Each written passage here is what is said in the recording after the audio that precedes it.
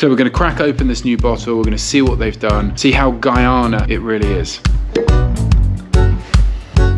Okay, I like that. That's straight away, that's Guyanese rum to me. It's rich, it's dried fruits, it's a little bit diesel.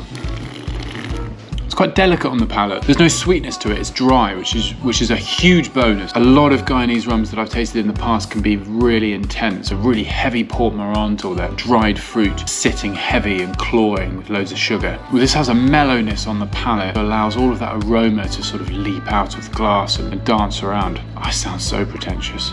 Toast, melted butter, Worthy's original, value for money. The price point that this is coming in at, unadulterated, aged in the tropics, beautiful presentation. I like it. Good job, Jung and Wolff Sazerac. Tell you what, this is going to be damn good in a Sazerac. Whisper of absinthe, Peychaud bitters, lemon zest. Yes, please.